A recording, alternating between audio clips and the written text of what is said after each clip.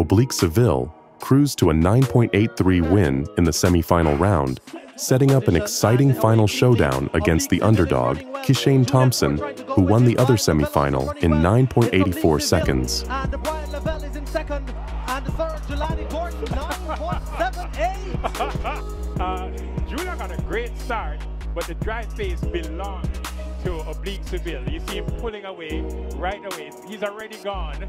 Brian Lavelle must have done the best he has ever done.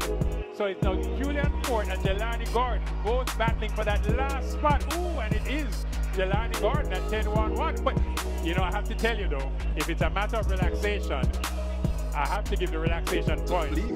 Definitely Oblique. And the times officially 9:83 and 9. In the display time. As we see the winning time, Oblique Seville 9:83. Brad Neville